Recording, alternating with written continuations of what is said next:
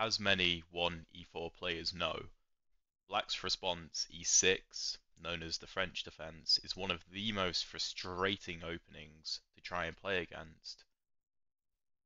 Main lines like this are very difficult for White to prove any advantage, and it often seems like Black has the upper hand in the majority of cases.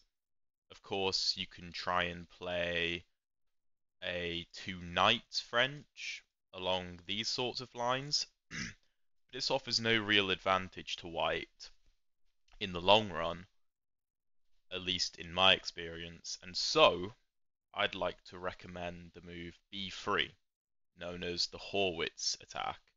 And you might be saying, yeah, the computer evaluation says that it's better for Black. Well, okay, but Black's got to prove that. And it's not so easy to prove.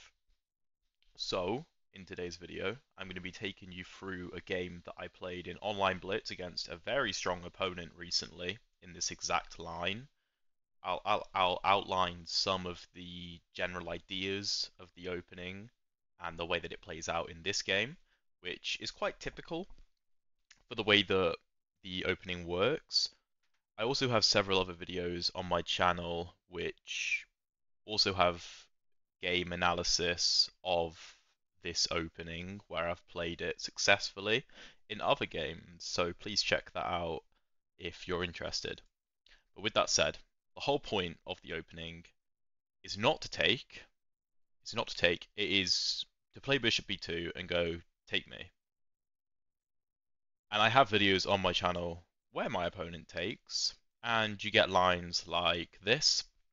White tries to win the pawn back, push the g-pawn to dislocate the knight, dislodge, that's probably a better word, keep this diagonal open, castle queen side, and just launch a big attack on the black king side.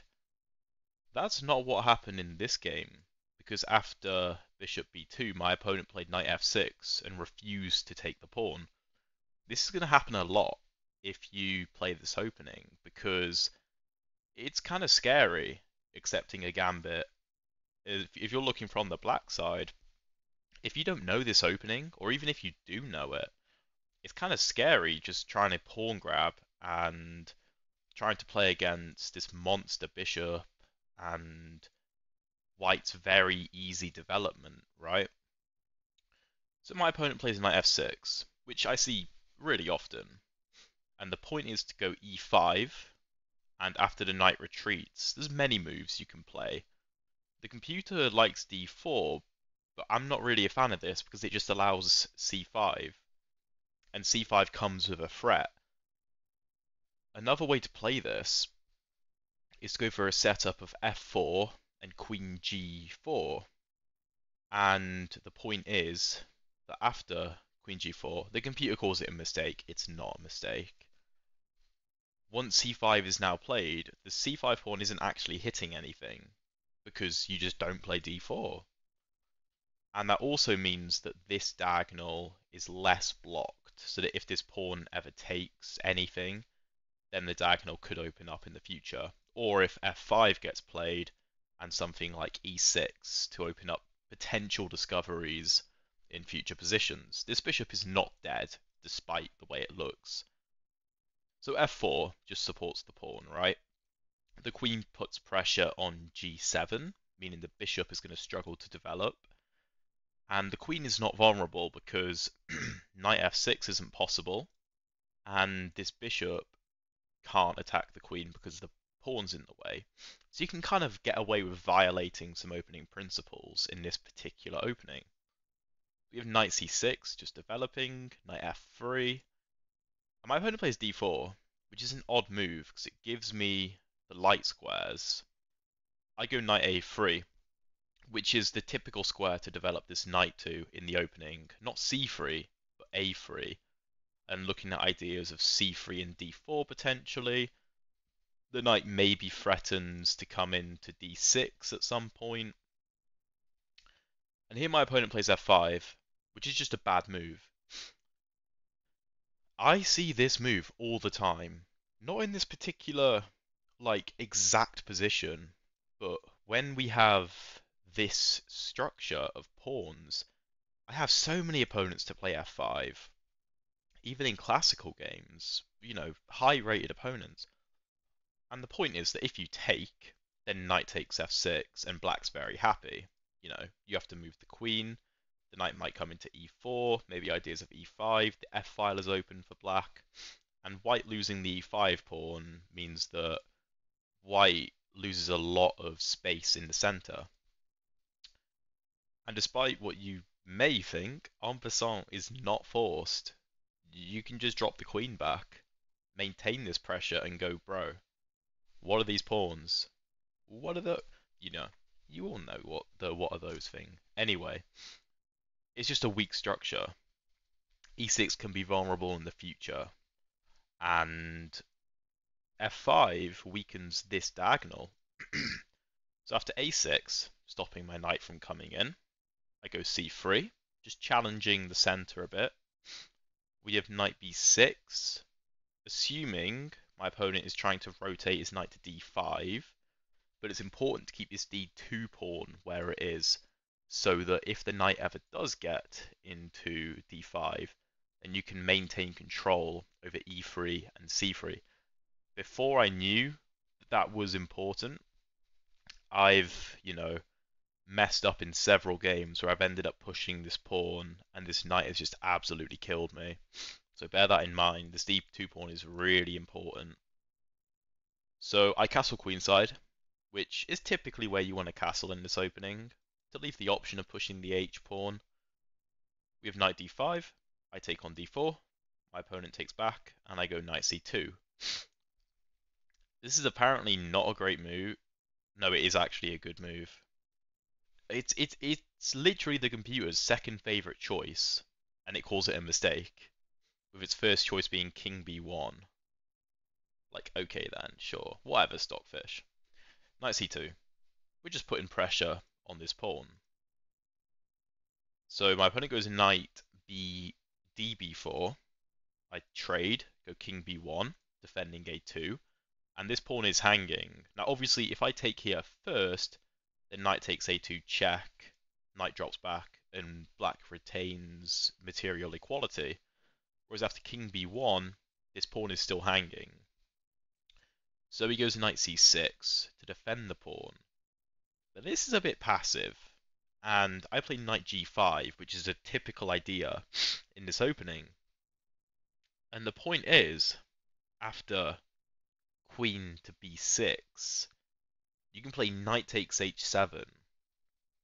Now this isn't the best move, because black doesn't have to take.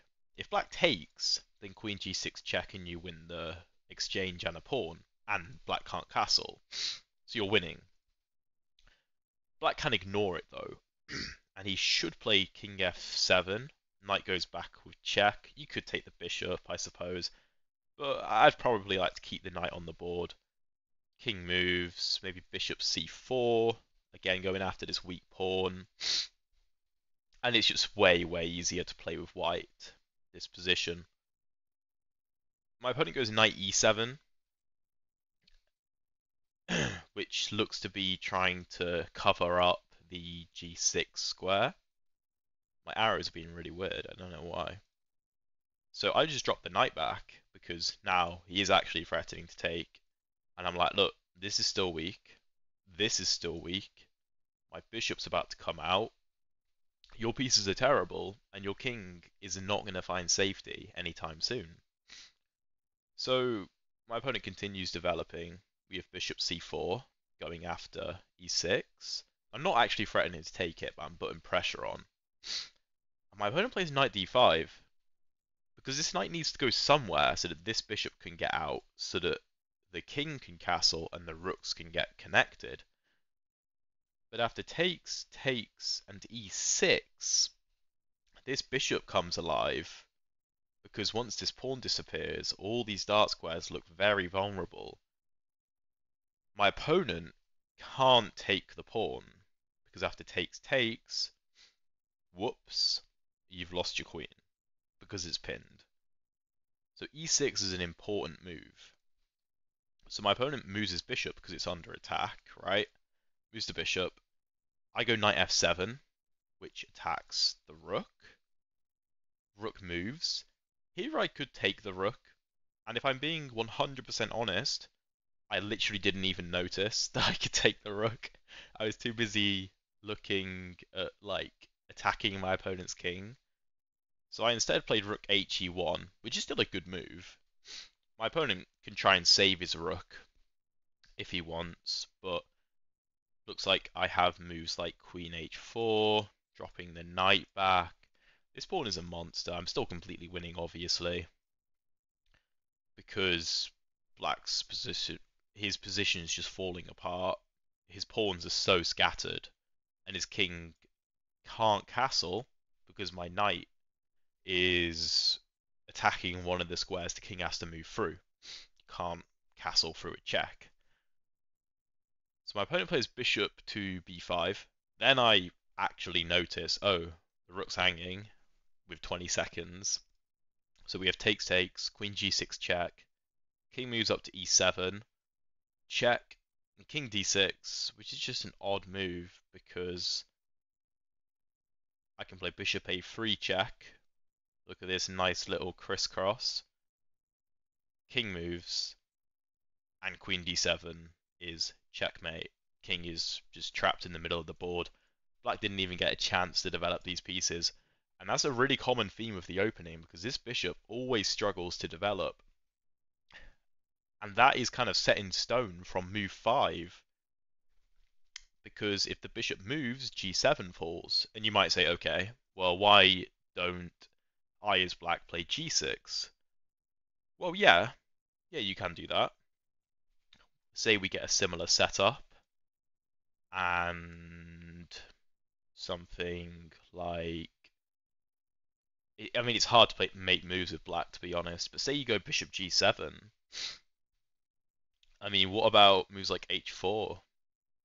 If you go h5, drop the queen back, well, maybe to h3, and g4 is going to get played. I'm going to develop this knight. I'm going to castle queenside, just like I did in the game. And then I'm going to go, okay, this is not sustainable. I'm going g4 to break apart your structure, and I'm going to crash through, which has happened in previous games for me, and it's been really successful. The whole point is that this is a really weird opening, right? This whole idea. And you can have a look at my channel for other videos in this gambit where my opponent does take, but the idea is that you avoid all the mainline theory. There's a good chance your opponent hasn't seen this many times, if ever, and you know the theory because the French defense is a popular opening, so you're going to face it a lot, and you start to learn the intricacies of where the pieces should go. You know, like I said, knight a3 is the place for the knight. Previously, I've played knight c3 in a classical game, and whilst I won that game, my knight was really awkward, and I realized in my post-game analysis, no, the knight goes to a3. And when I mentioned the pawn should stay on d2, because I had pushed it before, and then the knight was able to get in with the support of a pawn on d4, then I realized, no, okay, the pawn belongs on d2 because these squares are really important to control, and I've already got enough control of these squares, so why would I move it to d3? So I would really recommend looking into this opening if you struggle against the French defense, because I certainly did before I learned this. I played some two knight stuff. I had no idea what I was doing, in all honesty. I lost a lot of games to a lot of well-prepared players. So this is my recommendation. And like I said, loads of other videos on my channel in this line where black responds like this, which is the most common move. So please give that a look if you're interested. If you stuck around till the end, thank you so much. I really appreciate it. And I'll see you in the next video.